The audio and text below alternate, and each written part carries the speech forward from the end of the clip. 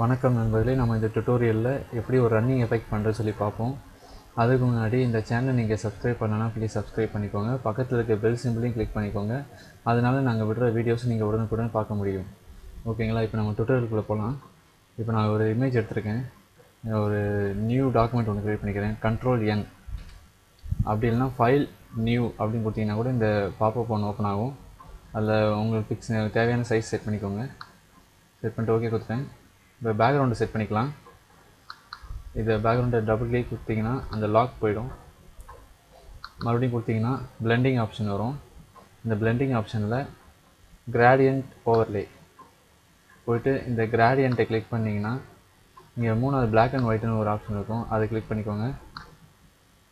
ஓகேங்களா? அடுத்து reverse click பண்ணிக்கோங்க. இங்கே ஸ்டைலில் போயிட்டு ரேடியல் கிளிக் பண்ணிக்கோங்க. கிளிக் பண்ணிவிட்டு ஸ்கேல் ஃபுல்லாக கொடுத்துக்கலாம். ஒப்பாசிட்டி கம்மி பண்ணிக்கலாம்.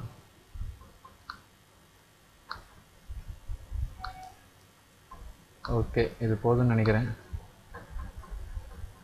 ஓகே கொடுத்துட்றேன். பேக்ரவுண்டு வந்துடுச்சு. இப்போ நம்ம இந்த எடுத்து வச்சுருக்க இந்த பிக்சரை நம்ம அது உள்ளே போடலாம். அப்படியே ட்ராக் பண்ணி இது உள்ளே போட்டுடுறேன். Ctrl+T கொடுத்து கொஞ்சம் அட்ஜஸ்ட்மெண்ட் பண்ணிக்கிறேன்.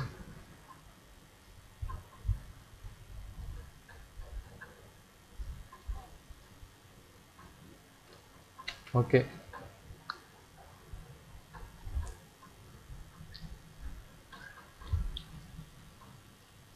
இப்போது இந்த பிக்சருக்கு ரன்னிங் எஃபெக்ட் எப்படி தரதுன்னு பார்ப்போம்.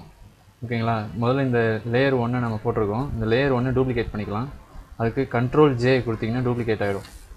ஓகேங்களா? டூப்ளிகேட் பண்ணிவிட்டு கொஞ்சம் அப்படியே மூவ் பண்ணிக்கோங்க.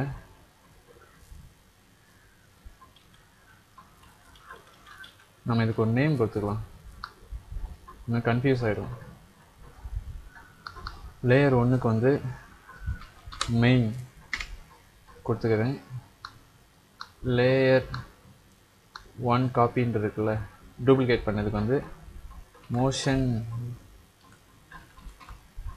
அப்படின்னு சொல்லி கொடுத்துக்கிறேன்.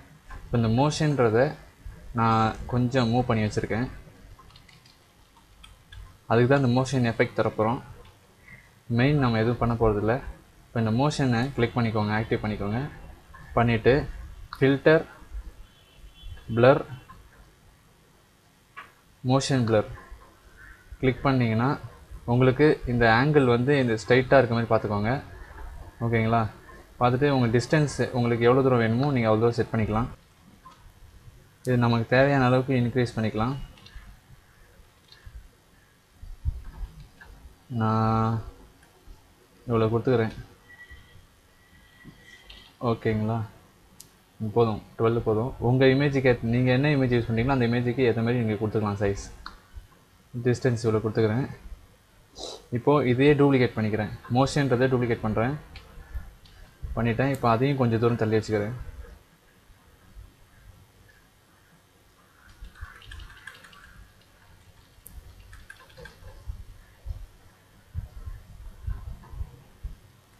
மறுபடியும் டூப்ளிகேட் பண்ணிக்கிறேன். அதையும் கொஞ்சம் தள்ளி வச்சுக்கலாம்.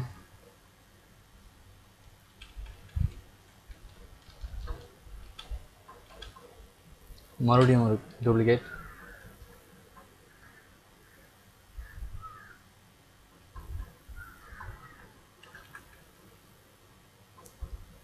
மறுபடியும் ஒரு டூப்ளிகேட்.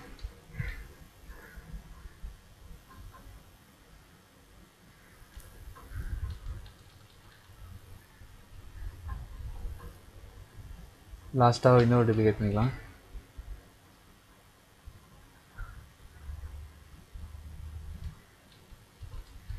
இப்போ பார்த்தீங்கன்னா இவ்வளோ பண்ணியிருக்கேன். இந்த மோஷன்லேயே மெயின் வந்து கீழே இருக்குது. அது அப்படியே மேலே எடுத்து போட்டுடலாம். அந்த மோஷன் மெயின் லேயரை அப்படியே நீங்கள் மேலே எடுத்துருவாங்க. எடுத்துகிட்டு வந்தீங்கன்னா உங்களுக்கு இந்த மாதிரி வரும். ஓகேங்களா? இப்போது இது டிஸ்டன்ஸ் கொஞ்சம் லாங்கில் இருக்குது. நம்ம இது மொத்தத்தையும் செலக்ட் பண்ணிக்கலாம். இந்த மோஷன்றதை எல்லாத்தையும் செலக்ட் பண்ணிக்கோங்க. ஷிஃப்ட் அழுத்திட்டு எல்லாத்தையும் செலக்ட் பண்ணி அப்படியே கொஞ்சம் பேக்கில் எடுத்துருவாங்க.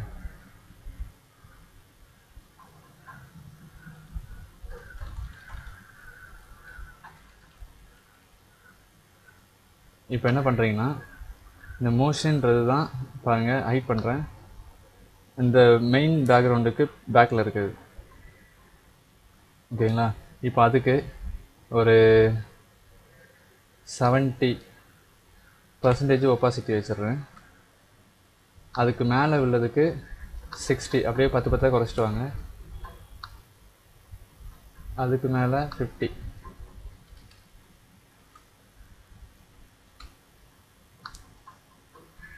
Four 0 3 0 2 0. இப்போ பார்த்தீங்கன்னா உங்களுக்கே ஒரு இந்த எஃபெக்ட் கொஞ்சம் தெரிஞ்சிருக்கும் எப்படி வருதுன்ட்டு. இப்போ நான் அதை மறுபடியும் ஒரு கொஞ்சம் அட்ஜஸ்ட்மெண்ட் டிஸ்டன்ஸ் கொஞ்சம் தள்ளி வைப்போம்.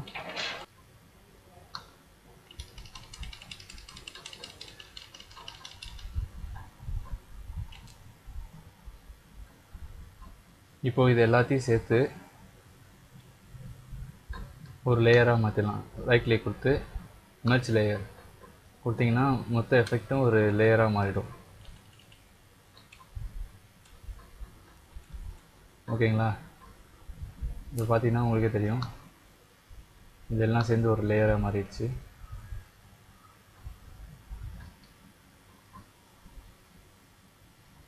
இப்போது நம்ம அது ரெண்டுத்தையும் செலக்ட் பண்ணி எங்கே வேணுமோ அங்கே அட்ஜஸ்ட் பண்ணி வச்சிடலாம்.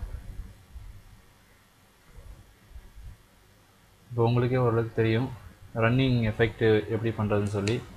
ஓகேங்களா? நீங்கள் பண்ணும்போது கொஞ்சம் டிஸ்டன்ஸ்லாம் கொஞ்சம் அட்ஜஸ்ட் பண்ணி வச்சு பாருங்கள். நான் சும்மா சாம்பிள் சொல்லி கொடுத்துருக்கேன். ஓகேங்களா? நீங்கள் ட்ரை பண்ணி பாருங்கள், உங்களுக்கு கண்டிப்பாக வரும். இந்த வீடியோ பிடிச்சதுன்னா லைக் பண்ணுங்கள், ஷேர் பண்ணுங்கள், சப்ஸ்கிரைப் பண்ணுங்கள். தேங்க்யூ ஃபார் வாட்சிங்.